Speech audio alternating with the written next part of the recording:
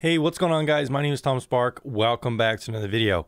Today we're going to be talking about how to fix slow VPN speeds, and this video is going to be kind of talking about from the order of likelihood what most likely could be causing slow VPN speeds, and we're going to be moving on down the list to help you fix your problem.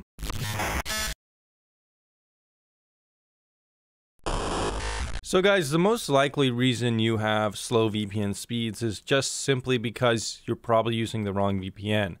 Now, if you're using a free VPN, that's the reason there. Free VPNs have incredibly slow speeds. They can't afford to pay for good servers, and they're really running a tight ship in terms of trying to maximize ad data and maybe even selling your data as well. So the chances you get good speeds are not very likely. In fact, sometimes the difference between a paid VPN and a free VPN can be 10 to 20 times faster speeds with a paid VPN.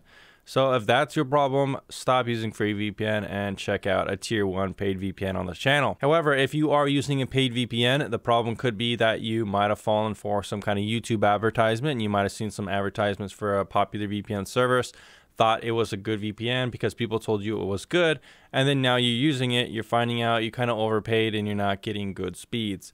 That's because most of the popular advertised VPNs that I see actually don't have as fast of speeds as some of the VPNs I rank higher, so that could also be an issue. Once again, you probably should be using a tier 1 VPN on the tier list because those VPNs are tested fast, and if those VPNs don't look good to you, choose a VPN that ranks 5 out of 5 for speeds on the tier list. We've done extensive testing here on the channel to prove which VPNs are faster than others.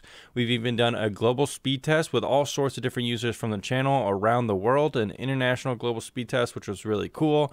We found that the results were the tier 1 VPNs that I've rated the fastest were also the fastest VPNs globally as well. So that's pretty much proven that you should be using one of those VPNs if you want faster speeds than the one that you're using. If you're already using a fast VPN provider from the tier list, what you can do is use a different metric to test your speed. Lots of times I see people saying, hey, I'm using this VPN you recommended, but I'm not getting the fastest speeds. And then it turns out they're using a non-reliable method to test their speed. And then once they use a better method, they actually are getting good speed. I wouldn't really recommend speed tests like speedtest.net because it does take your data. Look at the privacy policy itself. It's honestly horrible. You can get some decent results with it, however, but I recommend using stuff like LibreSpeed. I'm going to put the links down in the description down below. LibreSpeed is kind of like a open source privacy friendly speed tester. It's a pretty good indication to get some reliable speed tests. You can also use something like fast.com, which is run by Netflix. This is going to give you a good indication of what kind of speeds you can get with streaming Netflix and stuff like that, which is important.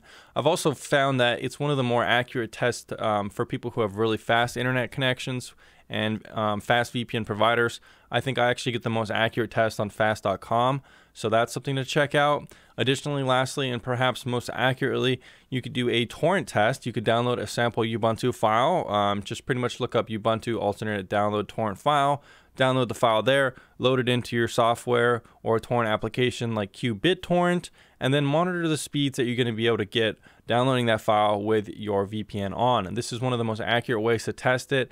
And lots of times people get kind of wishy-washy results in speed tests, but then when they actually download something, they're like, oh wait, this is actually pretty fast. It's not really impacting my speeds that much. So keep that in mind.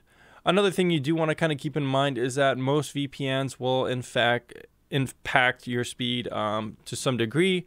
I would say that usually for a fast VPN, you can kind of expect somewhere around 30% speed decrease with probably the fastest VPNs out there. This is just something you're gonna have to keep in mind, and it's the cost of encrypting your internet traffic. But even if you have really fast internet, a 30% speed decrease isn't gonna be really noticeable that much. I think it's worth the cost of security. And it could be the difference between going from like downloading something at 13 megabytes a second to maybe something like 10 megabytes a second. Not a big deal, right? The third thing to keep in mind is that you might need to change protocols. Certain protocols are faster than other ones. If your VPN doesn't support WireGuard, you might want to stop right now and try one that does. My tier 1 VPNs both support WireGuard. WireGuard is the newest and probably most fast protocol to use as fast connection times. It's really good on mobile, very lightweight and speedy. It's probably the fastest protocol to use right now. In the future, OpenVPN is implementing new changes. OpenVPN 2.5 will also give really good performance, so we're going to be looking at that on the channel as well. But just remember, if you're not getting the best speeds, if you're using something like OpenVPN or some older protocols, you might want to try switching to a VPN that supports WireGuard because it's going to give you faster speeds. The next thing you might want to do is try changing servers. If you've already connected to the server closest to your location, you might try connecting to a different one that's close by as well, or just kind of try switching things up a bit.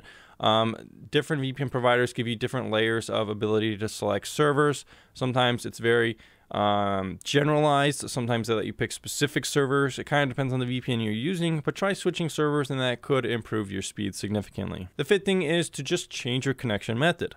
By this I mean is that you might want to try connecting to Ethernet, which is the fastest for speeds, no question about it.